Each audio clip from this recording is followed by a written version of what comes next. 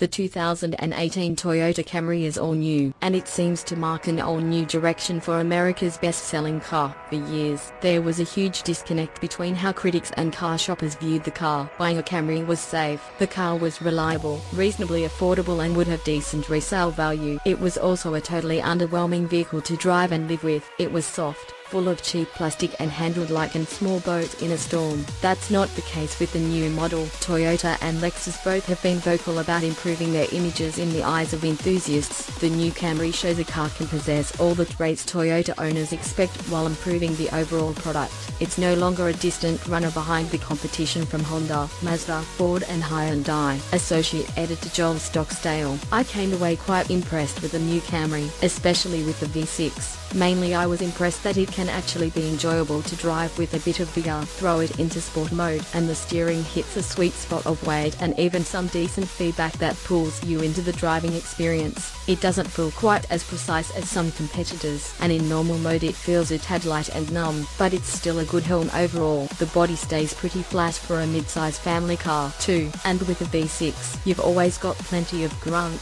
and the delivery is very smooth. Toyota could do a little more work smoothing the V6 out.